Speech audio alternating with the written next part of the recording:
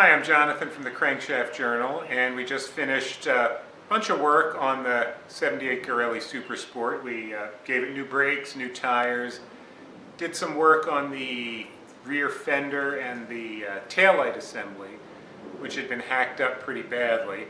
I'm going to save those last two for another day though. Today we're strictly talking brakes and tires.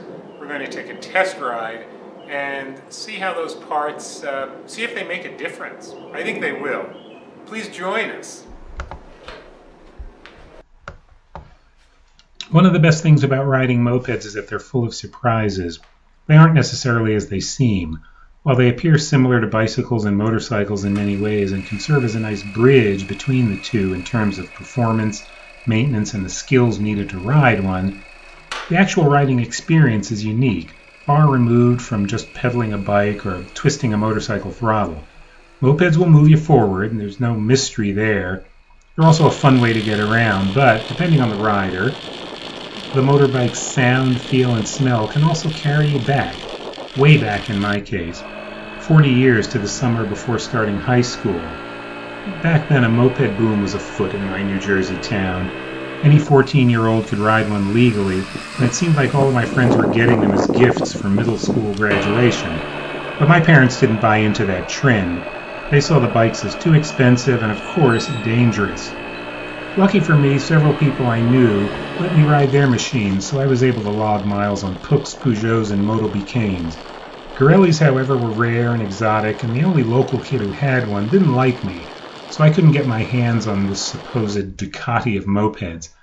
Flash forward to 2018, when a Garelli Super Sport XL, my most coveted model, showed up on Craigslist. I immediately headed toward the seller, a couple of towns away, and called him from the car. Soon I was on my way home with the moped in the back seat of my Subaru wagon. Finally, I was going to ride a Garelli Super Sport, a sleek top tank designed with bodywork and a long seat that give it the look of a sport motorcycle, sort of. The more I rode the Garelli, though, the clearer it became that its high-performance image was largely a myth. It's about as fast as other mopeds, its engine wailing to hold 25 miles an hour and much happier loping at 15. It didn't matter, though, because if the Garelli was any faster, it might start to feel like a motorcycle, which it certainly isn't. Riding a moped is much easier than a motorcycle, in part because it's so slow. It's also lighter and has a relaxed, almost lazy riding position, like sitting at your kitchen table.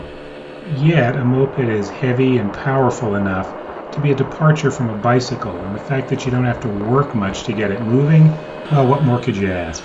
Again, that element of laziness, but sometimes you just want a nice, slow cruise that's not too demanding so you can take in the scenery a little more easily and completely than on a motorcycle or a bike.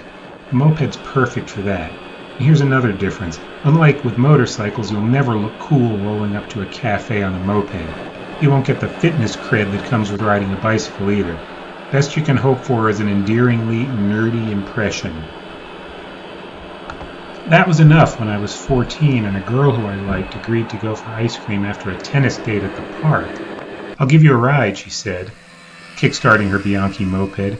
Joy, I thought, locking my silver 12-speed to the nearest tree and climbing aboard. "Hold on," she said. After straining a little, the blue ciclomotor accelerated and the still, humid air of a July evening suddenly seemed almost cool. Before long, the Bianchi's two-stroke engine began to sing and I could smell its oil-spiked exhaust.